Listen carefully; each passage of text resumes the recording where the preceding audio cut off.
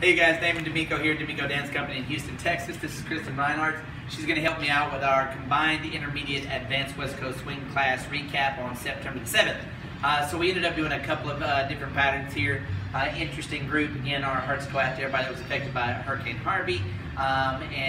We just hope that you're finding a way to smile. If you can make it to class, we're still offering free classes to those of you that were displaced by the storm. We don't want you to not come to class because you feel like you don't have the money right now trying to recover. We want you to have fun and come to class. All right, so here's what we did. We started off with a little U-turn, which is a pattern that guys are leading out of the clubs. I just don't know that they're always expressing themselves properly. And then we did a whip where we took the hand off the shoulder, took it over the top, and gave her an open break to a free spin and back across to the other side. So that's what we did. This redirect here in the beginning, a couple of different things. One, I'm not a fan of this pattern when guys try to lead it and keep it single file. It gets freaky when you do that single file. It's not really fair to the ladies. It doesn't give them an opportunity to look good or style that up. So I typically will turn my body on the diagonal and give the lady a partial open door so that she steps more into my territory and then send her back. This redirect usually causes the lady to dance the timing of this triple inverted a bit, so she ends up taking more time on the 3 instead of a half a beat of music. She uses a whole beat of music. So rather than going slow, slow, quick, quick, slow on the 3 and 4, she ends up going slow, slow, slow, quick, quick on the way out, so it changes the rhythm of that triple. So she does a slow, slow, slow, quick, quick, and out. If we're going to keep it 6 counts, you know that if the music is dragging right there, long, flowy, single syllable words, I could always spend extra time here. 1, 2, 3, 4, 5, 6, 7, 8. We can use whatever timing we want. We went ahead and used 6 count timing, but inverted that triple. So it went 1, 2, 3, and 4, 5, and 6. I prefer it that way. Guys, the key point here is that as the lady goes between 2 and 3, we need to ask her to decelerate and offer some compression so that she realizes that she's not going to continue down the slot, and giving her the idea that she is going to rebound and go back to the other end. I could make this feel like anti-lock break, stay here. But as she arrives, I'm giving her some pressure to ask her to go away. Once I do that and redirect her, 1, 2, 3, redirect her, then I need to take the slack out so that when the lady turns around, she finds the end of the slot and feels the need to anchor on the other end. A lot of times guys will do this 1, 2, and don't send her out at all. And then after you don't send her out, then you take the hand over here and it's extended, extended, extended, extended, and she feels no end on the other end.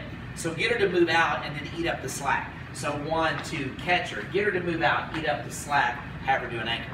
From here we did a whip. We're going to give her a J-hook lead here for a lack of a better version out there in the world to get the lady to flip it backwards, okay?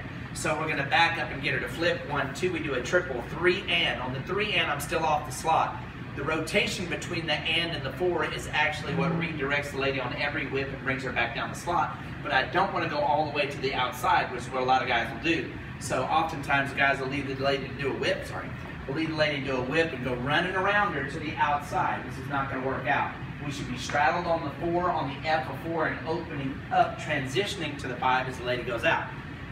This particular pattern, we go 1, 2, 3 and straddle. Let go of this hand as you redirect her on the 4 and take this over the top of the hand that's on your shoulder. However you need to pick this up.